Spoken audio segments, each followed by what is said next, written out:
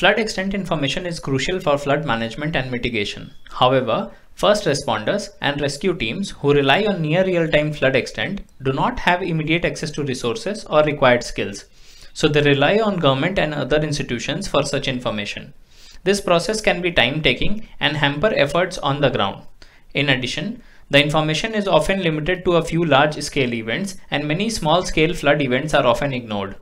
To bridge this gap, we developed the Global Flood Mapper, a GUI application built on Google Earth Engine that uses European Space Agency's Sentinel-1 data in the backend.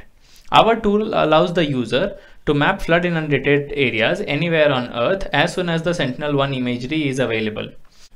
The basic tool allows the user to map flood extent for their area of interest for a given time frame.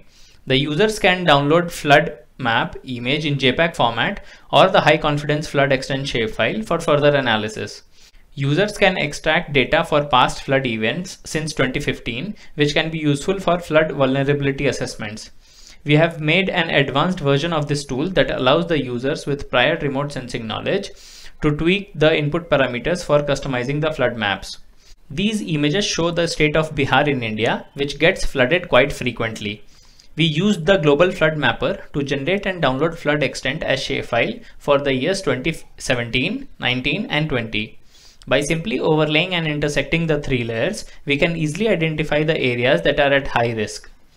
The flood extent shapefiles can be overlaid with gridded population, agriculture data, or other such layers for flood risk assessment. We hope that our tool will be useful for practice and research community. As next steps, based on the feedback from this platform and users, we aim to develop this tool further and also expand to other natural hazards. Thank you.